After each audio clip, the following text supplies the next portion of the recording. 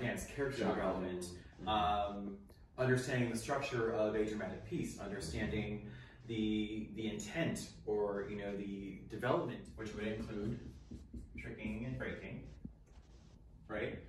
And then even more so potentially would be I would have thought of a performance school because I want to be able to perform everything we do on the street. Right, but we're talking street genres. Right. So DMC, that's a destination management company, which is what you were describing as in a company that would pick people up from the airport, take them on tours, bring them to places.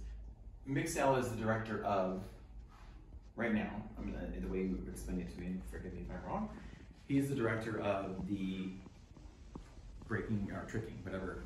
That's his thing. Yeah. Right, but so he's not director of the whole school.